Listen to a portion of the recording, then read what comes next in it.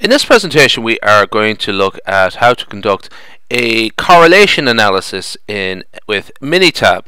So we have a data set here and it's called fish.mtw, and there is two numeric variables here, and price at 1970 and pricing at 1980.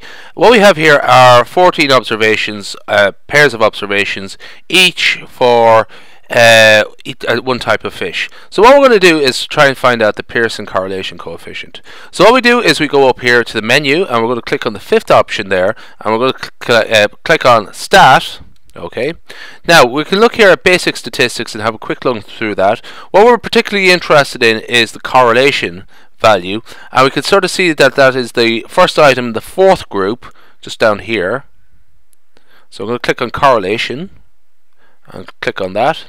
Now there's two variables we want to find out. We have two variables here, price 1970, price 1980. We're going to select those two variables there, and so on.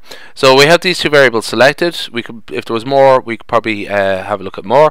What we're going to do now is we're going to display the p-value. This is an important thing. We'd like to make sure that there is a test of significance for the correlation estimate, so we can provide some additional assistance in interpreting the outcome.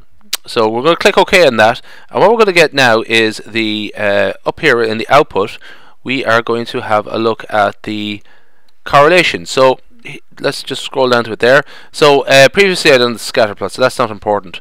At the end of your session you should have something like this: correlations, price 1970, price 1980. And here we can see that the Pearson correlation coefficient for the two numeric variables is 0.967, just right here. If you cannot see that, it might be best to sort of